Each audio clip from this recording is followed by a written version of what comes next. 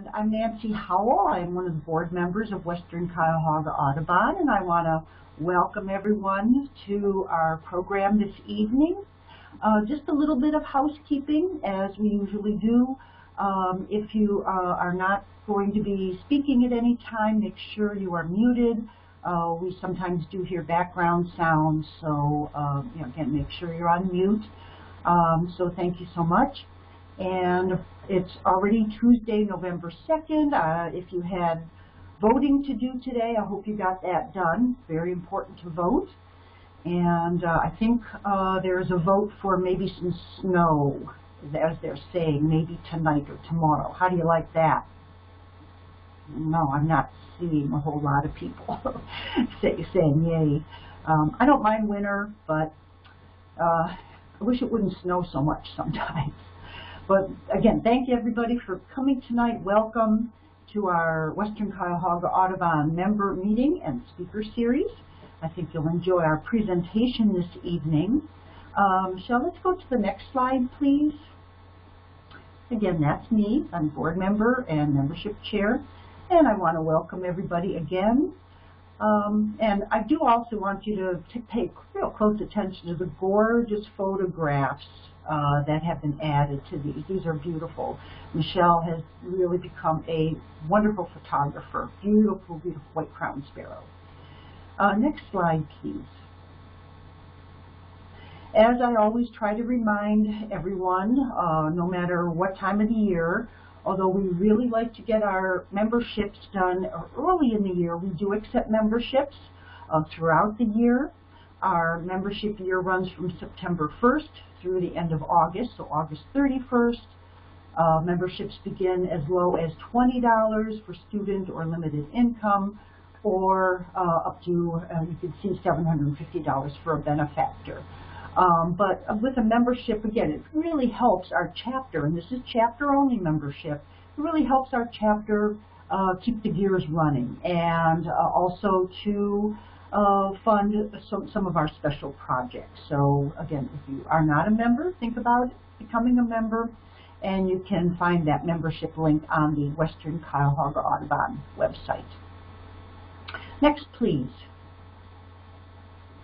I right now am the representative to COAC, the Council of Ohio Audubon Chapters, which, again, these are chapters all throughout Ohio that meet and try to help each other. So let's go to the next slide. The COAC, Council of Ohio Audubon Chapters, had their fall gathering on Saturday, October 16th, and we were going to be meeting in person in Columbus, but again, with COVID going on, it was changed to a Zoom meeting. The meeting was recorded, and you can get that recording at the COAC website, which is www.counciloac.org. Click on the button that says COAC 2021 Fall Gathering Report. You will hear all the speakers, and there were some really dynamic ones talking about volunteerism. Ken Kaufman spoke. Let's see, there was a young birder who is now a little older, but he spoke. There was a panel discussion. So again, some good information, again, from this Council of Ohio Audubon Chapters. Next, please. And since I'm the representative, we really do need a representative that is dedicated to report to the Council of Ohio Audubon Chapters from Western Cuyahoga Audubon. And really, it's very simple. It's attending a monthly 1-hour Zoom meeting with other Audubon chapters. That representative would report information from our chapter to COAC, and then report back to our chapter what COAC has discussed at that meeting. There'd be attendance at the spring and fall gatherings, and sometimes they're on Zoom, like we just had, and other times they are throughout the state. So they might be western, a little bit more further, western Ohio, central Ohio, even southern Ohio. So a little bit of travel might be needed. And then, of course, we're not going to leave anybody floundering.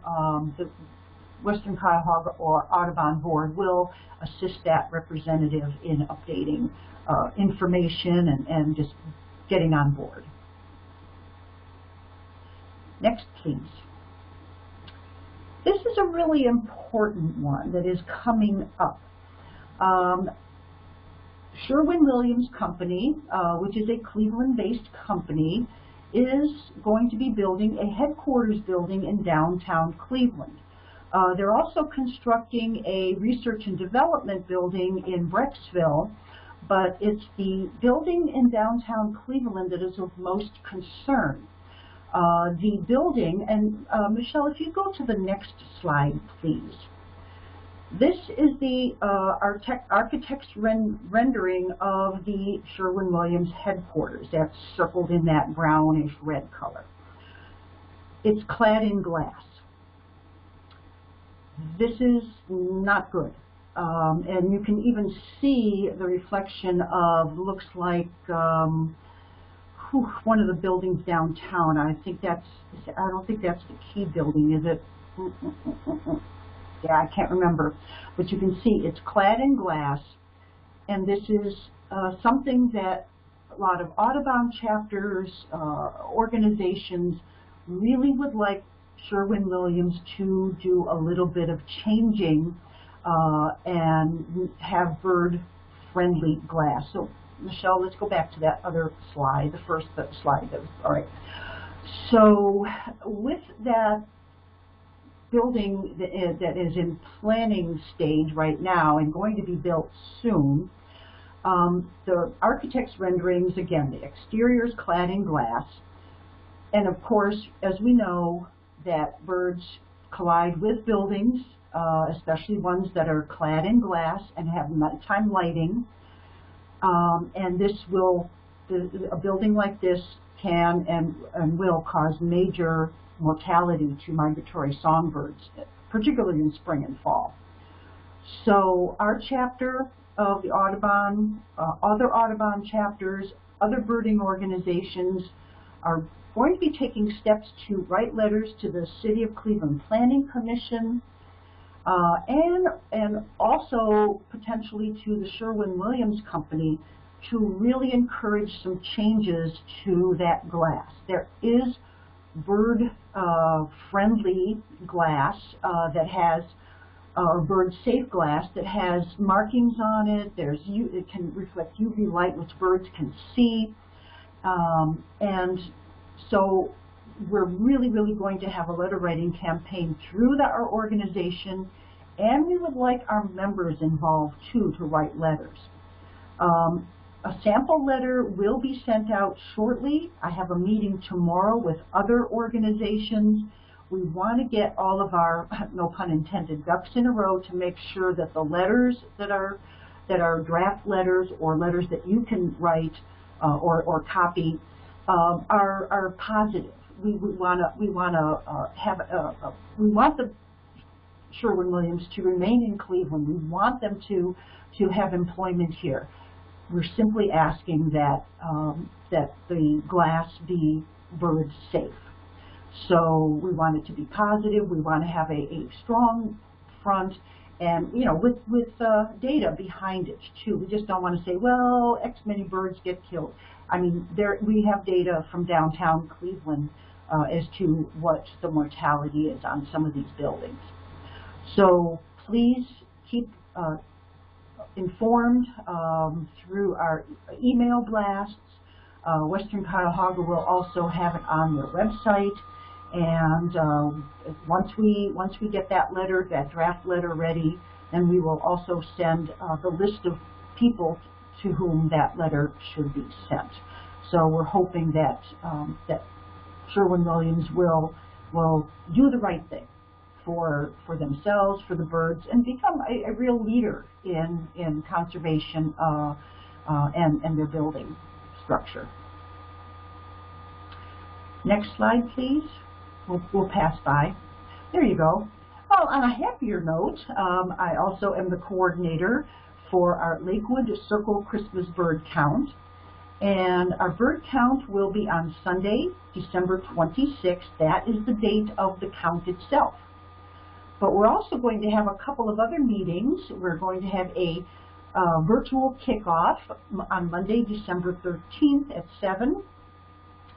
We will be going over all the places that need coverage. We will talk about how to enter your data, and also have some bird identification, some of the tough species that you might try to figure out. Hey, is that a purple finch? Is that a house finch coming to your feeder? So, we really would like you to join in to be part of the Christmas bird count. And then we'll also have a wrap-up. So after the bird count is over and I get all the data in, we're going to have a fun time going through the list, and that'll be on Monday, January 10th at 7 o'clock. Again, it'll be a virtual wrap-up, and we'll just really have a good time going through the list and just seeing what species we were able to find. We did superbly last year. We hope that you can get involved in our Lakewood Circle Christmas bird count. Next, please. Alrighty, Michelle. All right, that's me. Thank you, Nancy. All right, so I am a board member and field trip co-coordinator, and I will be reporting to you today on the second Saturday bird walks and a report of virtual field trips, Tremont bird walks, early evening bird walks, and a little statement about our social media and how you can connect with us. All right, so please join us on November 13th at 9 a.m. at the Rocky River Nature Center parking lot for our second Saturday bird walk. We meet between the upper and lower parking lots and take a few hours to walk the Nature Center trails. Bill Dininger, Dave Grasskemper, and Ken Gober are leading the walk. All right, this past second Saturday was held on October 9th, and here is Bill Dininger's report. He says, we had 28 observers at the October 2021 second Saturday of the month bird walk. 36 species were tallied. It was a sunny day with temperatures starting at 63 degrees and ending at 73 degrees. 4 warbler species were observed with a high count of 15 yellow-rump warblers. Several flocks of American goldfinch were scattered in several locations. One highlight was a yellow-bellied sapsucker that tried to keep out of sight. Best highlight was a juvenile bald eagle that was perched in a dead tree several yards off the trail. The eagle was very cooperative, letting many people get close unobstructed views. And there you see a picture of that bald eagle by Sean Missick, who attended the walk at the Nature Center. All right, October's virtual field trip. Last month, our virtual field trip was held at any cemetery to celebrate Halloween. Our target species was sparrows. The virtual meetup, during which I will present the scrapbook of everyone's photos, journaling, and bird list, takes place the second Wednesday of the month, which means it is taking place on November 10th at 7 p.m.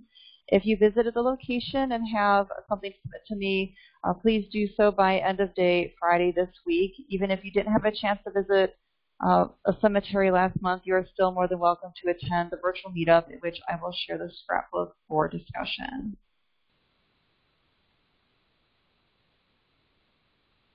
All right, it is the month of Thanksgiving, so let's look for wild turkey. We'll also look for the white-throated sparrow, too. Chagrin River Park is a great location for birding. It features handicapped parking spaces at all entrances, heated restroom facilities at the west and east entrances, and compacted gravel and asphalt trails. During your visit to the park, I encourage you to do any of the following activities. Take photographs, draw a picture, or create art inspired by what you've seen, tally identified species, or journal your experience. Send your items to me, and your contribution will be published to a digital scrapbook and shared on our website and on social media. We will also have an optional virtual meetup to share our experiences and take a look at the scrapbook. You can get more information and register for this virtual field trip by visiting our website, WCAudubon.org, and clicking the Field Trips tile and then Field Reports 2021. All right, the final Tremont Bird Walk of 2021 was held on October 23rd. There will be no walks in November and December due to the holidays, and we will resume in January 2022 But here is a picture of a great blue heron by Sean Missick, who attended the final walk of 2021 at the Towpath Trail at Tremont.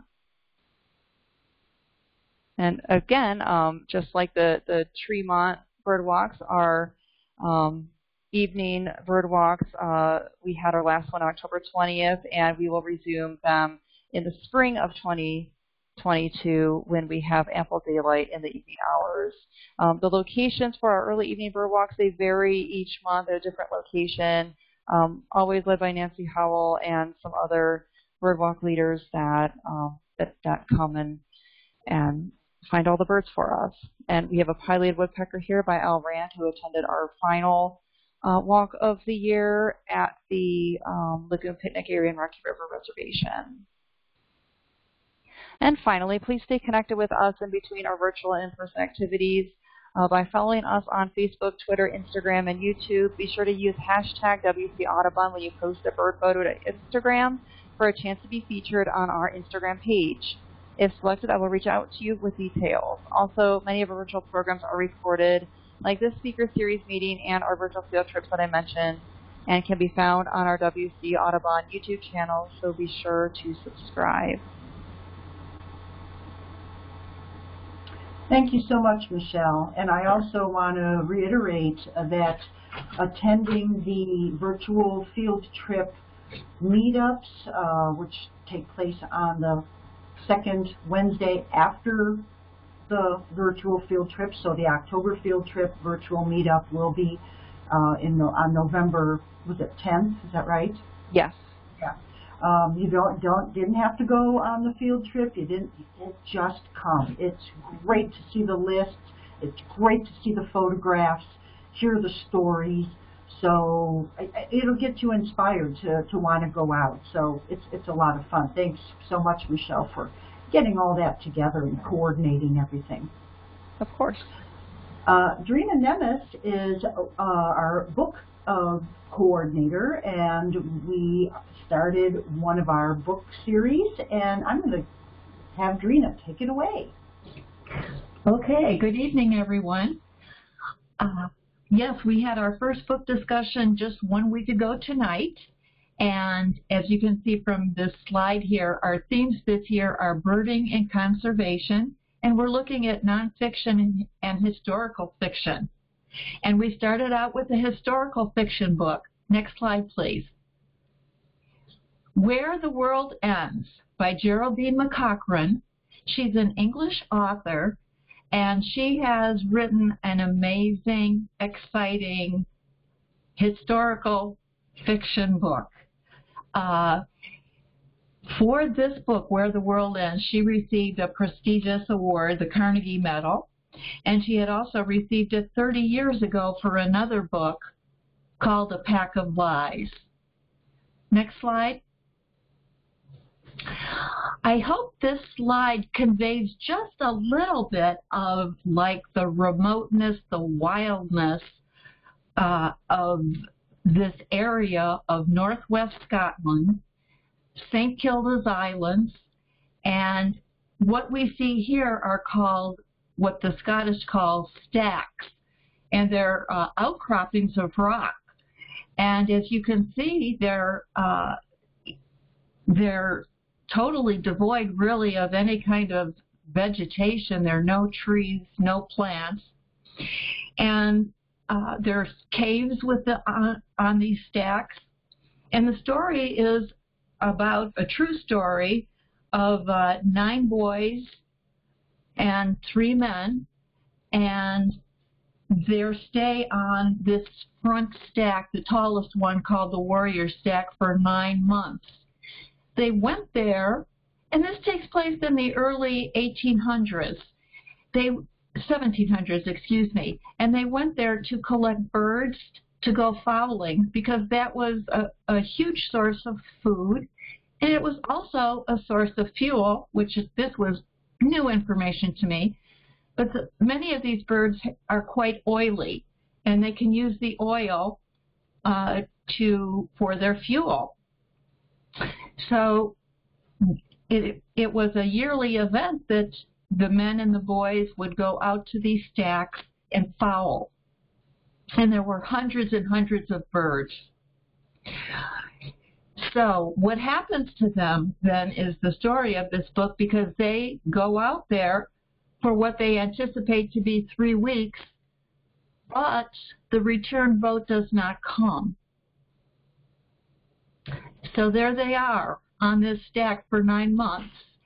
And that's what the book is about, how they handle it emotionally, psychologically, what happens with their food and their nutrition. Next slide, please. I wrote to the author and I asked her about her interest in birds, and she told me a little bit that she is interested in birds, but that she worked with a Scottish ornithologist whose name is John Love, and he really did all the research for this book. And she incorporated so much of the natural history of these birds. So there's a lot of nonfiction to this too, with how she portrays the birds and how some of them become characters actually. I just wanted to show you a couple pictures of the birds that she works with. And there were 8 birds in the book that we get to know a lot about. But here we have on this first slide a gannet with a baby chick, which is called a guga. And gannets were a huge source of food, and the gugas especially were considered a delicacy. And then we have a picture of the extinct great auk. And in the story, a great auk, they called it a gairfowl, has a very important role in the story and serves to add something big to the plot. Next slide, please. The storm petrel turns out to be such an oily bird, and I hope this doesn't scare people too much, but they put wicks inside of these birds and use them as candles. That's what they did back then. And then we have the gorgeous puffin, and that was a huge source of food for them too. One thing we learned about puffins from this is that they beat their wings 400 times a minute, which I just found astounding. And also their beaks fall off after they breed, which I did not know. Next slide, please. So that was our first book, and then in January we'll be reading Silent Spring, and then for our April book it will be The Feather Thief. Next slide, please. So Silent Spring we will be talking about Tuesday, January 25th, and this is such an important work in terms of conservation, and so that's one reason why we're reading it. It is a classic book to take us back in time and to learn what Rachel wrote and hear a little bit more about the influence she had over all these years. And this slide shows how you can, the address for our book clubs. We encourage registration so that if we need to, we can communicate with you ahead of time, and also to gauge how many people will be there.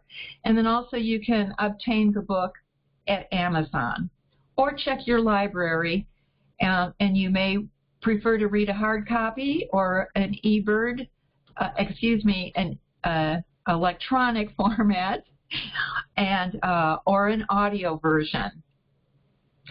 Thank you very much. Thank you so much, Drina. Yes, that sounded exciting. I cannot believe they actually used the birds like candles. They weren't alive, were they? No. Okay.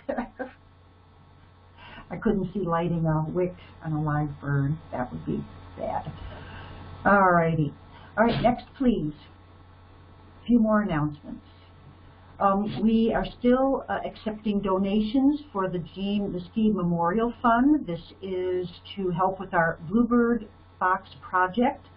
The Bluebird boxes right now are empty and are ready for next spring. The boxes go up in the Rocky River Reservation at the Lewis Road Riding Ring, and we had a very, very good year with bluebirds as well as tree swallows, and we are perhaps looking to expand our bluebird trail. So it's just a start, but we're always accepting donations to the Miskey Memorial Fund, and you can see where you can get that information, and of course check our website. Next, please. We also have some fundraisers. One of the ways that we raise funds is by selling a product called Tilth Soil, and it is produced from composted food waste right here in Cleveland by a company called Rust Belt Riders. And if you were here last month, you heard about how Rust Belt Riders started, how they have grown to create a wonderful, wonderful set of soil products that are, again, composted material, and it does help with global warming. All the methane that might be produced from things going into just a landfill are being, really the plant material, or the materials that they collect are being made into this terrific soil.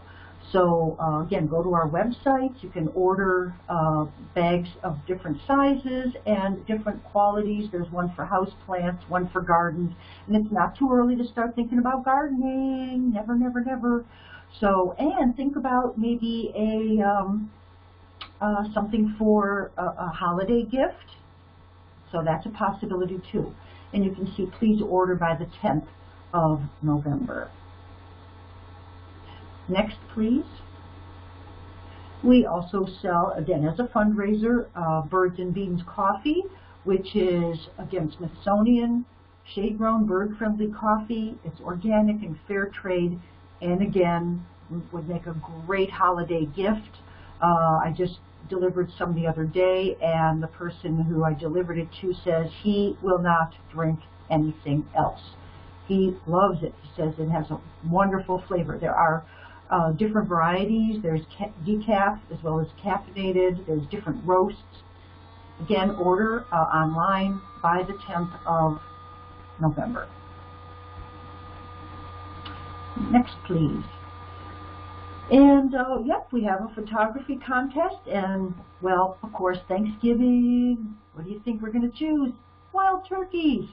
So again, if you'd like to become part of our photography contest, please turn in your photographs.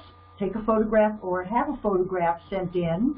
It doesn't have to be taken this year, but if you do take some photographs this year, anywhere between November 1st and the end of November, send it in, and we will select one of the winners for the contest. Next, please. Oh boy, ice cream. Well, maybe you don't want to have ice cream in the winter. Wrong. Again, we're always raising funds, and we do have Mitchell's Homemade Ice Cream gift cards. They are $10 denominations. They make great stocking stuffers or holiday gifts or gifts for birthdays. And we can deliver them to you or send them in the mail to you. So again, you can order them online at our Western Cuyahoga Audubon store. Next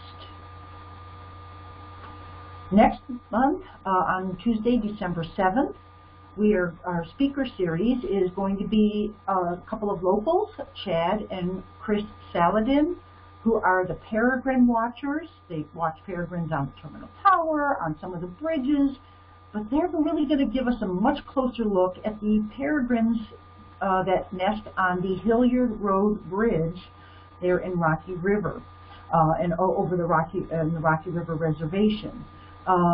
I just drool over the photographs that they have. They're superb photographers, and they're just really going to take us through the pair that has nested on the bridge, some of the young that they've produced, and really you'll truly enjoy next month's presentation by Chad and Chris Saladin. So we hope to see you there.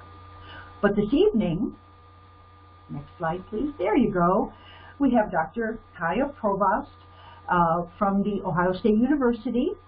And the way I wanted to get this information to us, or to you, is I've been trying to reach some folks at the Bohr Lab of Bioacoustics, which is their lab that has sounds of birds as well as other organisms, insects, and so forth. And they don't have anybody staffing that at the time. But Dr. Provost contacted me and said, oh, I am working, she's a postdoc, and she's working with on the evolution of bird songs with Brian, Karstens, and at the Museum of Biological Diversity at The Ohio State University. And she said, oh, I would be happy to do a presentation. So I am totally thrilled that we're going to be getting information about how the data, all these bird song, how it's being used at the Bohr Lab. So I am going to allow Dr. Provost to take it away and share with us the information that she has.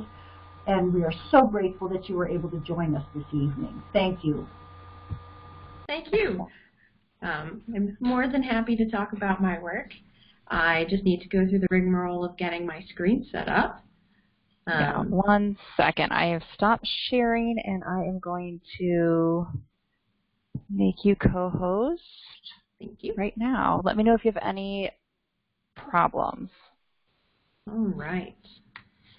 Let's see how this goes then. I haven't done this since we practiced.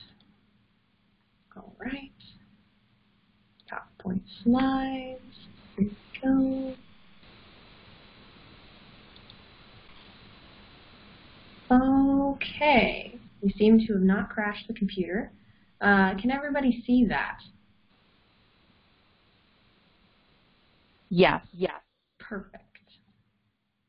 All right.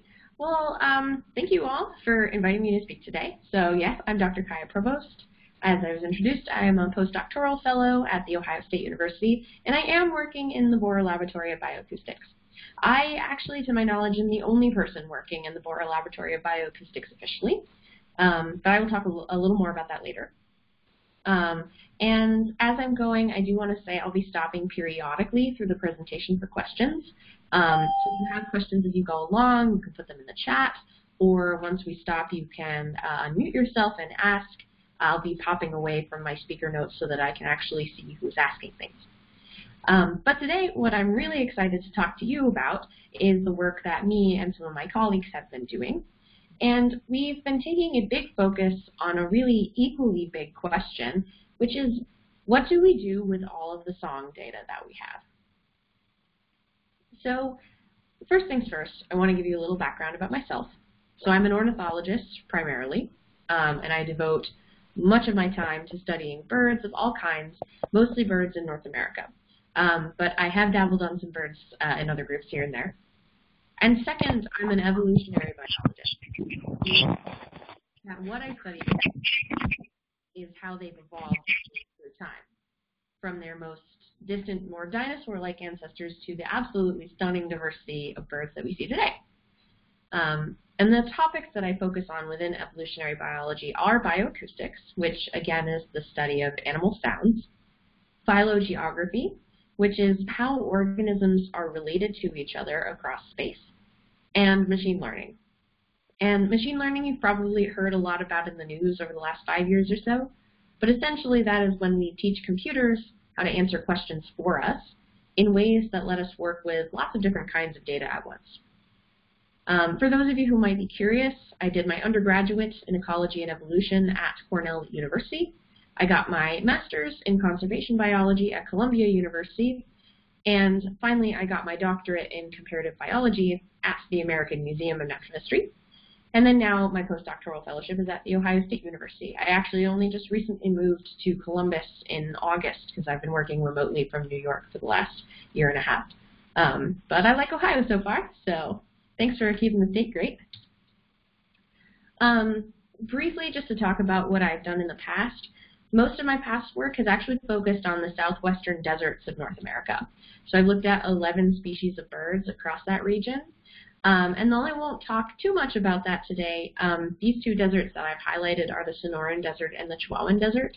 And they're super cool because the two deserts, although they have very similar habitats and climates, they have very different groups of birds despite that. So a lot of my previous work has been trying to tease out why that was. And then I've also worked a lot on parrots. So parrots are the single most endangered group of birds on the planet, but they are also extremely cool birds. They have really high intelligence, and they can learn how to speak, or they can learn to mimic other sounds. And this map in the back is from a paper that we worked on where we were describing relationships between all the species of parrots. And that map shows the diversity of parrots across the world. So those warmer colors are areas that have more species of parrots, so the Amazon and areas around Australasia in particular. Okay, so I'm here, though, to talk about bioacoustics.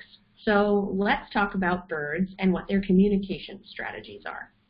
So this is probably preaching to the choir, but birds have a really absolutely dizzying array of their songs and their calls, and this diversity and all the functions that those have, we've really studied across many different facets of biology. So we've looked at how song develops in the brain. We've looked at how the sounds they make are important both within individuals of the same species, but also individuals of different species. And we've also looked at how song contributes to speciation in general across many different groups. So anyone who's been outside during spring breeding season knows that each species sings different songs for different reasons. But what we also know is those differences help to keep these species separated from each other and prevent them from miscommunicating. Now, one cool thing that we know happens in lots of species, not just in birds, but also happens pretty notably in humans, is this change in behaviors over time. And we usually see this happen through a process called cultural evolution. And if you haven't heard this term before, you still have experienced cultural evolution firsthand. So I want to briefly define these terms. So the biological definition of culture is it's information that affects behavior. It's learned from other members of the species, and it's learned through teaching and through imitation. Cultural evolution is then the change in this information through time. And some things that have been considered cultural evolution include fads, fashion, memes, slang, and fashion in particular is a really great example of cultural evolution in humans, partially because we have records of how clothing styles have changed going back to practically the beginning of civilization. So here's just a quick example of some Caucasian American women's fashions from the 60s and 70s, and you can really see how the day-to-day behaviors of these women were changing through time. And then on a much longer scale, which is a lot more important for birdsong, is the fact that cultural evolution leads to changes in the languages that we use. So these are some of the Romance languages, and of them, Latin is thought to have been the language that originated all the others. So these four who are here. And you can tell that by comparing the vocabulary that they use. So these words are all words for good or well in their respective languages. And they all have similar features, so they all start with a B, and they all have an N or an M sound, because they came from the same original word. But we see that the vowels that are used really vary across languages, as people through time have changed the way that they pronounce things. One of my favorite things that cultural evolution causes is dialects, which happens in both people and in birds. So this is one of my favorite examples of human dialects across the United States. And this shows survey answers to the question, what is your generic term for a sweetened carbonated beverage? So in New York and the Northeast, where I grew up, we call that soda. In Ohio, the generic term is pop, according to the survey. Down in Texas, where I've done some of my research, that generic term is Coke. So people would say, what kind of Coke do you want? I would like a Sprite. And then over in Arizona, that term once again becomes soda. And the same process happens in birds. So in northern cardinals, which I'm showing here, we see that these dialects have formed in the same parts of their range. So these images that have popped up are spectrograms, which are visualizations of songs. And I'll talk more about spectrograms later, but for now, just know that the different shapes that you see make different sounds. And in fact, in cardinals, these dialects make such different sounds that we can see them change in as little as 10 miles. And birds more than 50 miles apart have almost completely non-overlapping dialects, to the point where the birds actually don't recognize each other's songs anymore, which is pretty astounding. And this has fascinated people throughout the whole lifespan of humanity, to the point where many of us go out and record them, either for scientific purposes or just because we like to. So many of those recordings have luckily ended up in public repositories of song. So a couple that you might have heard of are here. So Zeno Canto is in the middle, which is a fully online repository. And then Cornell University has eBird and the Macaulay Library on the right. Now, both of these take recordings from the general public as well as from scientists, and there are truly millions of them available, although the eBird and the Macaulay Library datasets overlap a lot. Zeno Canto alone has over 400 days worth of recorded songs available if you played them back to back, and Cornell probably has twice that. And that's not even mentioning the dozens of other smaller libraries of sound, both in North America and across the world, which don't just have bird sounds, but also have sounds for bats, insects, whales, frogs, you name it. If it makes a sound, we probably have a recording of it somewhere. So this really begs the question, which is the main purpose of my talk: what do we do with it all?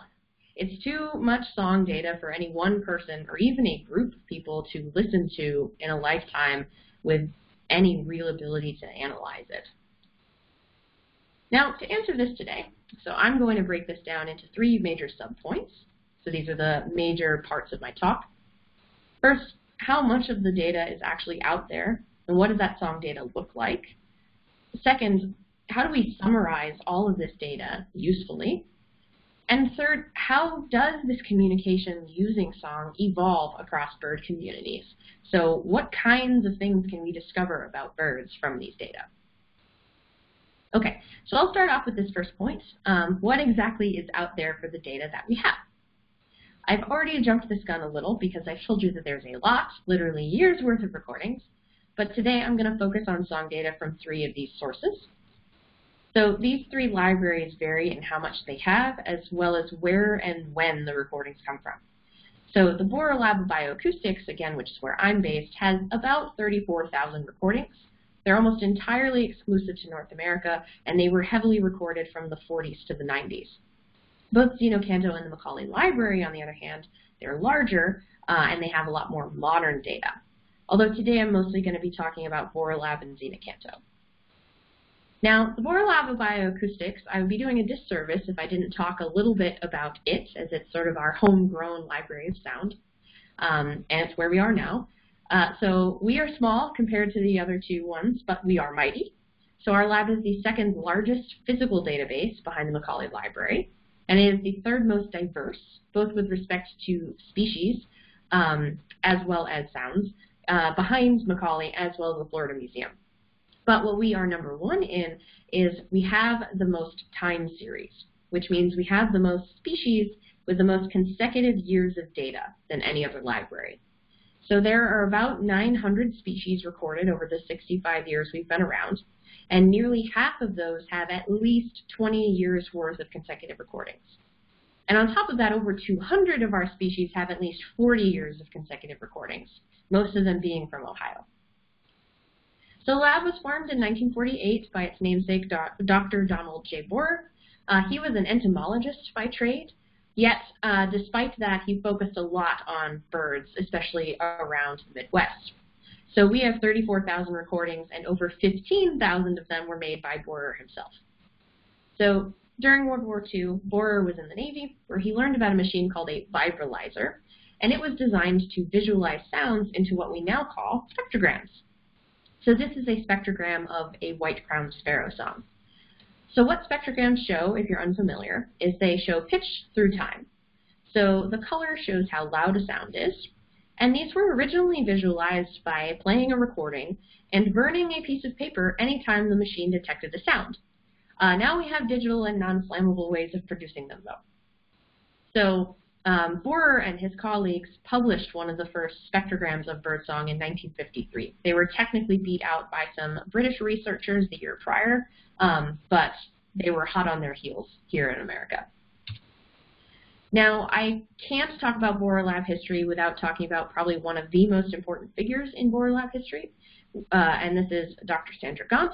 She was the first official curator of the collection starting in 1984, and she still to this day volunteers in our collection. Among her many other accomplishments, she founded the Ornithological Societies of North America. She fully digitized all of the tape recordings in the Borer Lab collection, and she pulled in 5 NSF grants to support the development of the lab through her tenure. Now, as Nancy mentioned, the Borer Lab doesn't have a curator right now, but the museum hired a bird specialist, Dr. Tamaki Yuri, in 2019, right before the pandemic hit, and part of her responsibilities is to maintain the recordings until we can get a curator. Okay, so that's the Borer Lab history. Now let's look at these different libraries of sound. So first off, when were they recorded? So this is what I'm showing you here. So this is the number of sounds recorded in each database through time. The years go from left to right, and then the higher peaks have more songs recorded. And they're 4-week rolling averages, so they're roughly months. The Zeno-Canto recordings are in black, and the Borer Lab recordings are in red. And for Zeno-Canto, you can see there is a lot of activity towards the more recent years, especially after 2005, which is when the database was officially founded. Everything before 2005 are historical recordings that were added after the fact. Now the Borer Lab you can barely see, so we'll zoom in on it. And here we've blown up the section of the Borer Lab recordings. And there's a lot of activity starting in 1948, which is when Borer began recording, through to about 2006, which is when the curator after Dr. Gaunt retired. And you may have noticed that there are distinctive peaks along these. And what these are is they actually reflect the individual months across the year. So again, we've got the Borer Lab in red and Zeno-Canto in black. But this time I'm showing you the heights or the percentage of the recordings per month. And there's an absolutely huge increase in spring and summertime. I realized just now that the labels on here are not quite right, but the leftmost is January, and it goes 1 month all the way through to December. So apologies for that. Now, having a big peak in spring and summer is probably not a surprise. The weather's nice, there's a lot of migrants, and academics like Don Borer are not teaching, so they can actually go around and record things. The Zeno-Canto data doesn't have it as much, and we think this is because the Borer Lab is really North American and Northern Hemisphere, but Zeno-Canto has a lot more data from the Southern Hemisphere, where our winter is their summer, and they could go out and record a little bit more easily. Alrighty, so that's when. What about where all these places are recorded? So here's 2 maps of North America, and it shows exactly where the songs were actually recorded from. So let me tell you how to read these.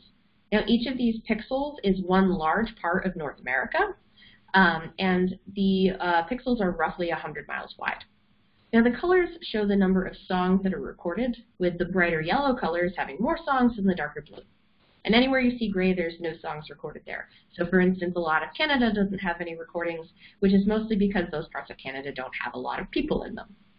And then on the left, we've got the Borer Lab, and on the right, we've got Zeno-Canto. So what we see, for starters, the Borer Lab holdings, again, are mostly restricted to the United States. And there's a lot of patchiness in the recordings, but where things are recorded, they tend to be recorded over and over again. Zeno-Canto has a lot more coverage, and it has a lot more recordings overall.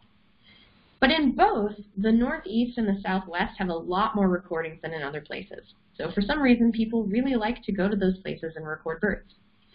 On the other hand, the middle of the United States, so what some people call Tornado Alley, a lot fewer recordings. People really don't want to record birds in Kansas or Nebraska or the Dakotas. So if you take nothing away from my talk, please, if you're in these areas, record the local birds. We really want to know what they sound like. And then real quick, I want to show you a map of Ohio in particular. So this map shows something a little different. So instead of the number of recordings in an area, it's instead color-coded by the number of species with recordings in an area. So brighter yellows have more species, darker blue less, and gray again is 0. So the areas around major cities have a lot of recordings, especially around Columbus, and this is also true around the marshlands around Lake Erie, And you folks near Cleveland seem to be doing a pretty good job yourselves. But southeastern and northwestern Ohio really don't have anything. So again, if you find yourselves in these areas, please record the local birds. Okay, so that is part one. It's the heftiest part. So to sum up, well, we've got years, if not decades, worth of data to listen to. Most of it was recorded in the Northern Hemisphere spring and summer, and in North America, some regions have a lot of recordings and some don't have any. So that really answers our questions of what do the data look like.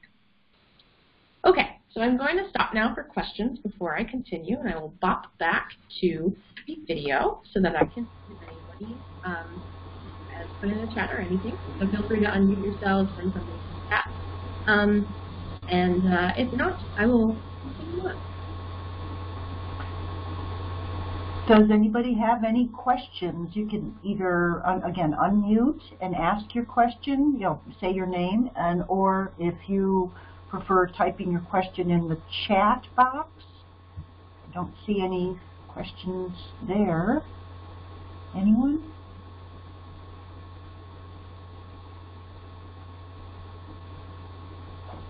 Alrighty, I will power. All right. Yep, you may continue on. Alrighty. Next slide. Okay. There's a lot of data out there. We could definitely use more in specific parts of the world. But what do we do with all of it? How do we take it and turn it into something we can use in a way that doesn't take us decades? So the information for most of these songs is captured in spectrograms, so like this one I showed you earlier. Again, this is a white-crowned sparrow song, and these birds are really notable because they're probably one of the most studied North American birds in terms of their song. This is what this spectrogram sounds like. And hopefully that came through, and if not, I apologize. But there's a long initial whistle and then a lot of variable buzzy notes right after. So when we want to work with these spectrograms, we first want to extract syllables, and I have to shout out my student Ji Yang, who's done a lot of this work. Much like syllables in our languages, these are the units that the birds put together to form the grammar and the syntax of their communication. So we have been using software from the Cornell Lab of Ornithology called Raven to actually find and label the syllables. And the syllables are the units of analysis that I'll be talking about moving forward. Now, given the sheer amount of songs that we want to label, we wanted a relatively automatic process to do that, both the labeling and anything afterward for our analyses. So that's our first step, develop a way to extract out syllables of the song. Now, fortunately for us, there is a software program called TweetyNet, which is specifically designed to label syllables and sounds, and it also has an awesome logo. So TweetyNet does this labeling using supervised machine learning. And you might have heard about that lately. Supervised machine learning, in particular deep learning, is sort of the cutting edge for a lot of things in biology, in technology, etc. This is how autocorrect works on your phone. This is how Facebook knows to suggest that this is someone's face, and so on and so forth. But essentially, we're teaching a computer to do a task. And in this case, we're teaching TweetyNet to label syllables. So what we do is we label the sounds manually, and then we take those labels along with their audio recordings and we put them into TweetyNet. TweetyNet then learns which part of the recordings are syllables and which are noise or silence. I won't go into the details behind this, but ultimately this is doing a bunch of math to learn that. So this learning procedure is called training, and then once we've trained TweetyNet, we can show it a bunch of other audio recordings that don't have any labels, and we ask it to label it for us. And now so far we have done this, I've shown you this just with white-crowned sparrow song, but they don't just have to be from white-crowned sparrows either. We can have it label data from lots of different species. Now one thing we want to know as a quick aside is how well this works on different species and if we should try it. So what we did to figure that out is we trained TweetyNet on white-crowned sparrow songs, and then we asked it to label using songs of different species. And these species vary in how closely related that they are to white-crowned sparrows. So we measured how accurate TweetyNet was. Basically, we calculated how often TweetyNet correctly labeled a syllable as a syllable, or correctly labeled noise as noise. So up top, what I'm going to be showing you is the mean accuracy of classification for TweetyNet, so how often that it was correct. So here are those values, and the heights, again, are how accurate they are, so higher bars means better accuracy. And accuracy is really good on closely related species, so we get about to 90% for the same species, but the more distantly related that you get, this drops. So it's only about 75% for species in different orders. So in this case, comparing white-crowned sparrows to Acadian flycatchers. This drop seems to be somewhere after the genus level, so the two sparrow species are able to be classified fairly accurately. And this is probably because the two sparrows have very similar syllable types that they use, even though they sound different. So just to show you what I mean, here's the white-crowned sparrow again. This is the white-throated. This is a northern cardinal. And then this is an Acadian flycatcher. The Acadian flycatcher is very short. But hopefully you could tell that the sparrows have very similar syllables that they're using, especially compared to the cardinals and the flycatchers, who are very different. Okay, so it works on different species. That's good. Let's go back to white-crowned sparrows. Once we have automatically labeled the syllables, we then are going to use a tool, which is called sound shape, to describe the sound in an automatic way. Now, people are very good at looking at differences between syllables. So here I have recreated the syllables in a very super simplified form. I've just labeled them from A to E. And again, people can really look at these and intuitively go, oh, syllables C and E kind of look like each other. Maybe they're more similar because they're both repeats of 2. But computers are bad at this, and we need to teach a computer to do it. And fortunately, we do that with math. So we'll take these syllable shapes, which are at the top, and we convert them into a grid at the bottom. So each of these points along the grid are filled in if there is sound, and empty if there is not sound. And mathematically, we represent this as higher numbers if the grid is filled in, and lower numbers if it's not. So this is just one of those syllables, and hopefully you can see that in the empty grid cells there are zeros, and the full grid cells there are ones. So from that, we can calculate just how different each of these are from one another without having to have a human step in and manually quantify that. Now I'm going to skip over the rest of the map, but what we ultimately do is we can summarize the shapes in 2 dimensions. And these dimensions are different depending on the question we ask, so here I'm just showing it to you for the white-crowned sparrows. So on the right, I've shown you where the shapes end up along these 2 dimensions. So from left to right, they're organized from the ones on the left being really long syllables with really thin bandwidth, so like our first note A. And then the ones all the way to the right have really short syllables, but they have a really wide bandwidth. So these 2 double note syllables, they're short but wide. And then from top to bottom, this is talking about whether the sounds are generally higher pitched or lower pitched. So these ones toward the bottom have those really low pitches in them, whereas the ones at the top don't. For those of you that are curious, this is called a principal component analysis. It doesn't necessarily have to fall out along these 2 dimensions, but this is what we get with these data. Okay, all that I just showed you was an example from just white-crowned sparrows. But we can do this for many species songs at once. So I'm going to show you examples from these 3 species. Again, it's white-crowned sparrow, which is in solid red, the white-throated sparrow, which is in dashed green, and the northern cardinal, which is in dotted blue. So this is what our analysis might look like.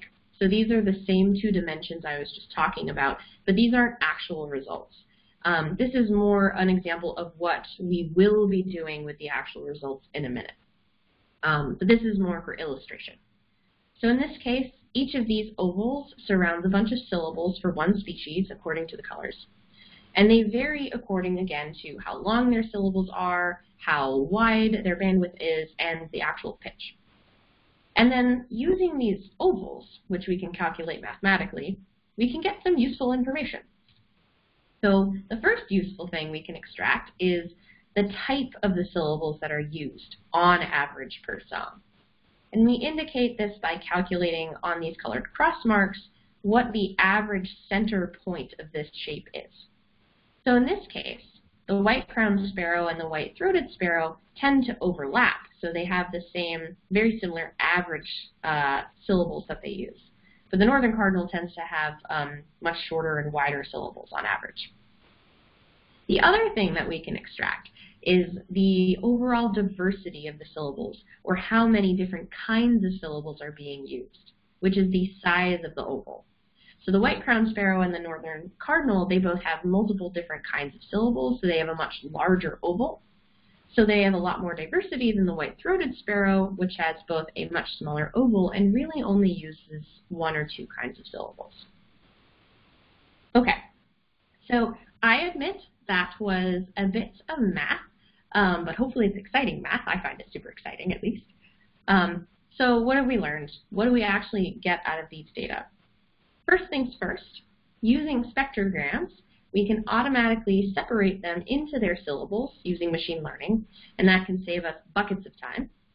Those syllables can then be automatically characterized and classified by using their shapes, and then the songs overall can be quantified in the kinds of sounds and how many sounds are actually being used. And we can do this for one species, many species, individual songs within species, and so on and so forth. Okay, I'm going to stop again in case there are any questions.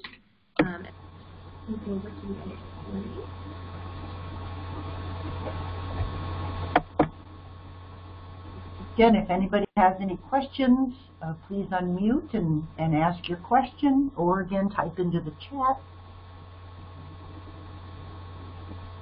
Dr. Provost, I have a question. Have you ever analyzed something like a winter wren? So I personally haven't, but it's definitely one of those species out there that, well, wrens in general have like crazy songs. So it's definitely the wrens in general I would love to tackle. We're doing white-crowned sparrows right now for a couple of reasons. One, we know a lot about their biology, a bit of a spoiler for the rest of the talk. But two, the last curator who was here who retired, Doug Nelson, his main study system was white-crowned sparrows. The Boyer Lab has a lot of white-crowned sparrow data. So the 34,000 recordings, I want to say about 10,000 alone are white-crowned sparrows, and almost none of them were recorded by Boyer, which is pretty interesting. But for sure, moving on to all other kinds of species, including winter wrens, would be really exciting. I would really like to know what they're doing and how well these processes work on them. Knock on wood, they work pretty well. I haven't run into any issues so far. Thank you. I don't see or hear any other questions, so I guess we can continue. Thank you. Great. So this will be the final third of my talk. So after this, I would also encourage you, if you have any general questions that aren't related to the talk, you can definitely save it for once I have finished. But regardless, we've made our data useful. So we've summarized it in a way that we can use. And now we want to ask questions about biology. So in this case, we want to know, how does communication evolve across bird communities using that really useful data?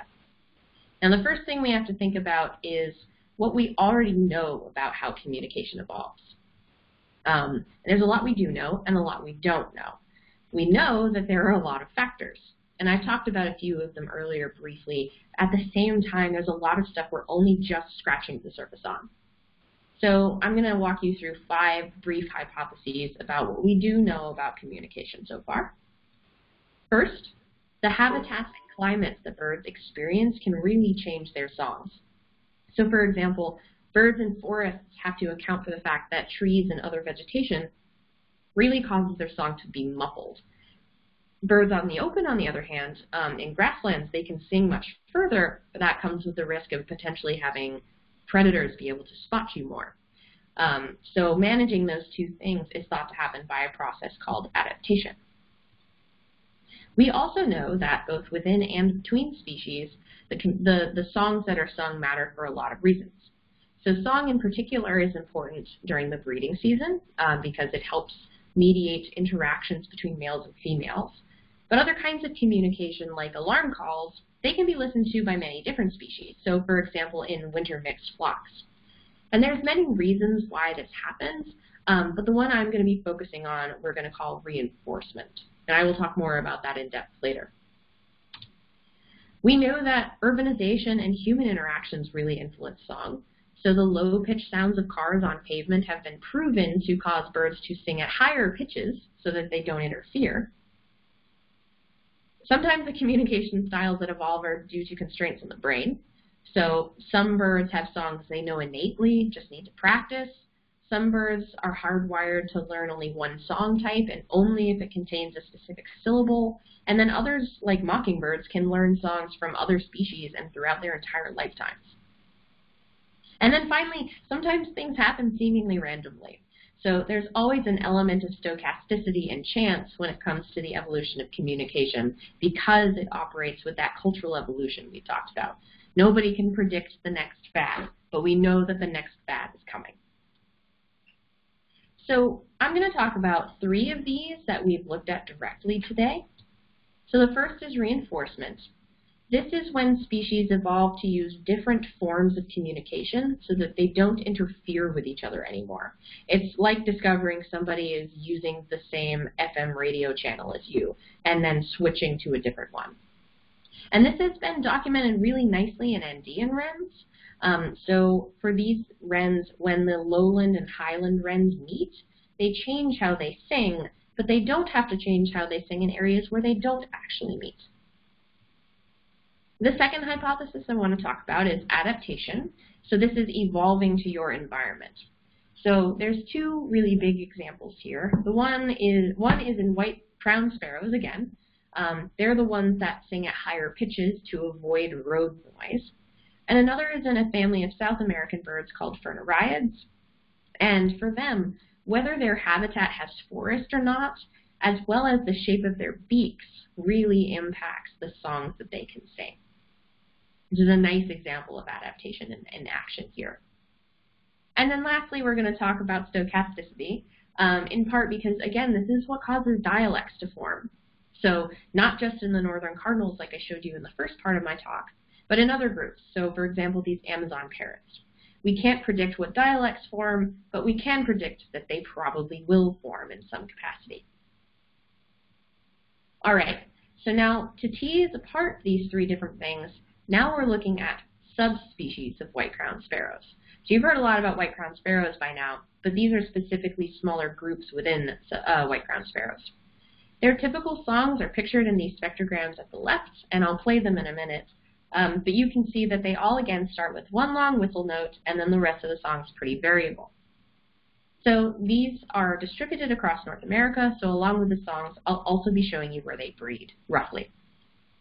So in light blue, we've got Gambellii, and it sounds like this. In dark blue, we have Leucophrys. This is probably the form you're most familiar with because they migrate through the Midwest and the Northeast, and it sounds like this.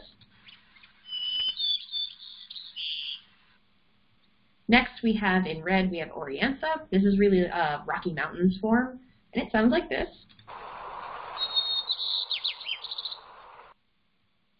In purple, we have Pugetensis. This is a northwest coastal form. Sounds like this. And then lastly, in green, we have Natali. This is a southwest coast form that sounds like this. And both Pugetensis and Natali are interesting because unlike the other 3, these ones don't actually migrate. They're sedentary year-round. Now we also have some regions where the 2 forms will mix with each other and overlap. So Gambellii mixes with Leucophrys and Orientha in different parts of its range, and Pugetensis and Natali actually also mix with each other. And the 2 coastal forms have had a lot of research done on them because in their zone of overlap, it's also a hybrid zone where they breed together. The rest are not quite so dramatic. Okay, so we know where the subspecies are and what they sound like. Now we want to start to actually investigate our hypotheses. So first, let's talk about reinforcement. Do the species change how they sing based off of whether or not they're in contact with each other? So I'm going to show you some data on the right. It looks pretty messy, but I'll walk you through it. So this is what they look like for each of those 5 subspecies. The subspecies are color-coded. These lines that are surrounding all of the dots, they surround the syllables that are present in each subspecies. And again, the average, so the middle point of these polygons, are marked with crosses. So the crosses represent the average type of sound that's being used. Again, with 1 dimension of variation from left to right and 1 from top to bottom. Now when we compare the sound types, Pujatensis, which is in purple, and Natali, which is in green, are both very different from each other and also very different from the rest of the subspecies, which really strongly tells us that, yes, they use different syllable types. These are the 2 that are in contact with each other, and that really supports this reinforcement hypothesis. Plus, it's nice to know that these are fully automated methods, and they're telling us the same thing that we already know about research done on the coastal white-crowned sparrows. Okay, so we'll shift gears a little. Let's now look at the number of sounds that the sparrows use. So that's the relative size of those polygons that I just showed you. So here they are as a bar chart. So the subspecies are shown with the same colors, and the number of sounds that are used by each is represented by the height of the bars. And the heights are standardized by the total number of sounds that are used in the whole species. So the whole species uses 100% of the sounds, and the individual subspecies range from using about 80% of the sounds to 40% of the sounds. And again, these 2 coastal subspecies, so Natali in green and Pujatensis in purple, they have a really reduced volume compared to the others. They are using fewer sounds in their repertoire. So we think that this is happening because when these birds are in contact with each other, rather than evolving completely new syllables, we think that they stop using the sounds that they had previously shared. So overall, the number of syllables that they use decreases. They don't overlap anymore, but now they have less songs, they have less syllables in their repertoire to play with. We can also look at the same data, so not just looking at subspecies, but looking at geography, which roughly maps to subspecies, I admit. But here on the right is a map of that song diversity, so the number of sounds that are used per grid cell across North America. So warmer colors, again, are higher values, cooler colors are lower values, and gray is no songs present. So we do see that there's variation, so some places have a lot of sounds and some don't. But most of the range is gray. So most of the range of the white-crowned sparrows, we don't have sufficient data to run this on yet. And again, if you find yourselves in these places and you see these birds, please record them. Just for context, again, here's that classic coastal contact zone I keep mentioning, because they not only have a lot of attention, but they also have a lot of recordings having been done to figure out what's going on with them. All right, so that's reinforcement. That's our first hypothesis. Now what about adaptation? Is there an impact of the environment in particular on the songs of white-crowned sparrows across North America? So we asked that question using temperature and precipitation. And so we really want to use that to get an idea of the kinds of habitats that birds are living in. So here's results from one of the analyses. So from left to right, that's the difference in the temperature between regions. And from top to bottom, that's the difference in the types of sounds that are being used. And what we find here is that when 2 birds are living in similar temperatures, their songs tend to be more similar than expected. And when 2 birds are living in more different temperatures, their songs tend to be more different than expected. So there's a pretty cool and clear correlation where temperature is having an impact on the types of sounds that white-crowned sparrows are using. This is probably, again, because different habitats are associated with different temperatures, and the sparrows are adapting to their environments. We don't see this happen with precipitation, though. So how much it rains does not seem to impact whether or not you sing different syllables. And then when we look not just at the types of sounds, but the overall numbers of sounds, they do not change with temperature or precipitation. It does change with the amount of recordings that have actually been taken. What that tells us is that if we want to figure out if the number of sounds being used is changing over space, we really need to fill in some of those gaps in our data set. So we're working on that now. Okay, adaptation seems like is also a factor. So these birds are adapting to their environments. What about stochasticity? And by stochasticity, really what I mean is, do we see evidence that these birds are forming dialects over space? Now here is a very similar plot, but now from left to right, I'm showing how far apart recordings were taken from each other. And then again from top to bottom, that's the difference in the, in the types of sounds that are used. And we find that, once again, there is a relationship here. The further apart that birds are, the more different the types of syllables that they have. And the closer apart that they are, the more similar the types of syllables. So this is directly saying that, yes, we do see dialects forming in this way. Dialects are forming, cultural evolution is proceeding in these birds. However, once again, we don't see that the actual number of sounds being produced is changing with geographic distance. And this still, we think, is because we just don't have enough recordings yet to figure out with good certainty whether or not diversity is changing. Type of sound, yes, we can figure that out. Diversity of sound, we really need to fill in some gaps. Okay, so what have we learned overall for this section? Well, we do see support in white-crowned sparrows for each of these three hypotheses. For reinforcement, the sparrows have different songs in the areas they come into contact, especially along that coastal region. For adaptation, the types of sounds that are being used by white-crowned sparrows is determined at least partially by the environment, especially temperature. We could definitely keep looking at other kinds of adaptations here, and we would like to do that in the future, but for the fact that we found that temperature is important is sort of a smoking gun that, yes, adaptation is probably influencing sounds. And for stochasticity, yes, dialects have formed across North America within white-crowned sparrows. It does seem to be that cultural evolution is playing a pretty big role in how these birds are communicating with each other.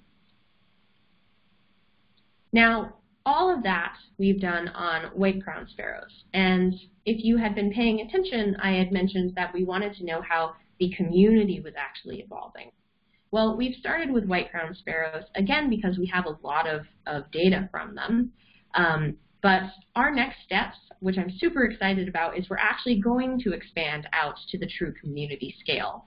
So not only will we be able to look at, do these birds form dialects, do they show reinforcement, we can also look at how other birds and other factors associated with other birds can impact sounds in different species.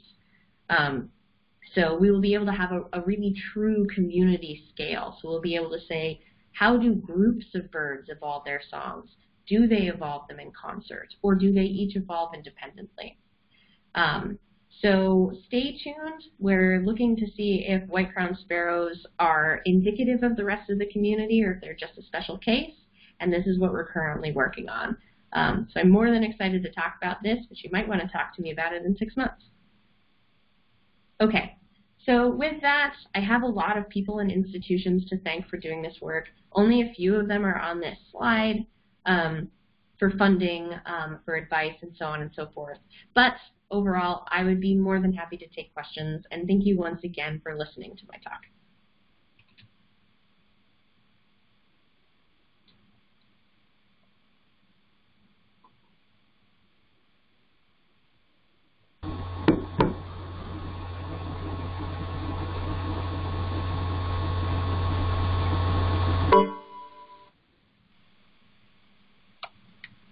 No questions out there? Well, I'm going to ask a question again.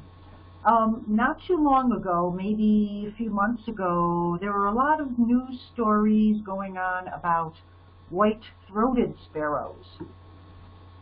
Their songs changing, what was it, west to east, something like that. Can you speak on that a little bit? Are you familiar with that? So I did hear about it, although I admit I probably didn't keep up with it as much as I should have. They are imminently one of the species we're about to look at, though, since they're pretty close relatives of white-crowned sparrows. So I can't personally speak to what's probably driving that, but if I had to bet money, I would bet that if it's a gradient from east to west, they're probably adapting to something in the environment that's changing from east to west. Alternately, they're also, the ends of those two ranges for white-throated sparrows are pretty far apart. They're certainly further apart than we would expect their dialects to be similar.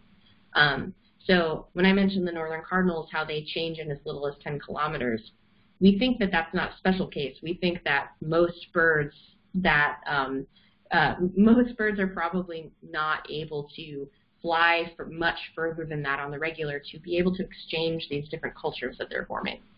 So I'm not exactly sure specifically with white-throated sparrows what was going on, but I would bet it's one of those two things. It's either the white-throated sparrows are in different temperatures, they're in different environments, or it's a natural progression of them just simply not being able to talk to the entire species at once, so to speak.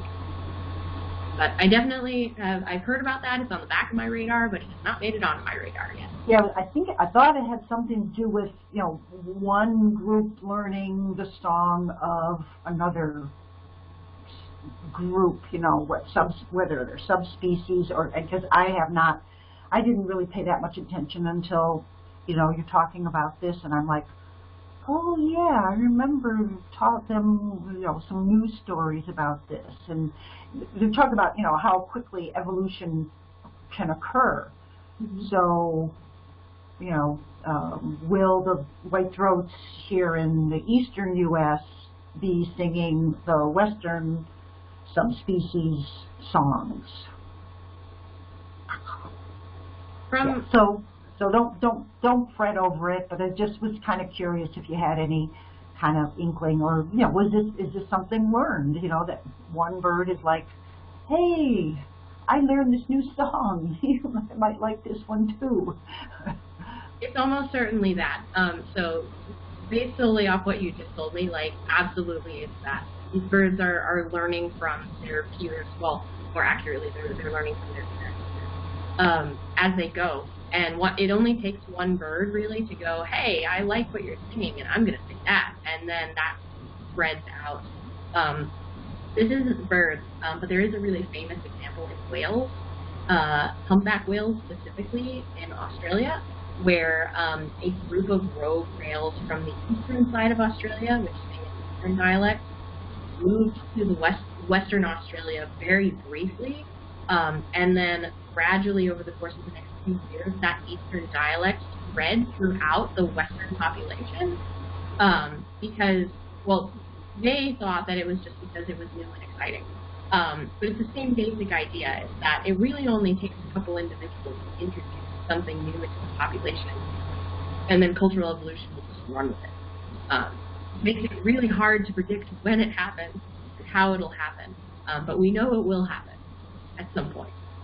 Very cool. That's super cool. I definitely am going to need to go digging into that a little bit more. In the chat, there are several thank yous from people that they appreciated this program. Thank you. Thank you for having me. I really appreciate it. Right. I guess if there's no further questions, we really, really appreciate your time this evening, and thank you again. I'd be looking forward to maybe having some more programming at some time. Thank you. Thank you. And everybody, have a great evening. Please keep in tune with the Western Cuyahoga Audubon website. We'd love to have you write letters, again, with Sherwin-Williams, but we'll be getting information to you. Thank you again, and have a good evening, everyone.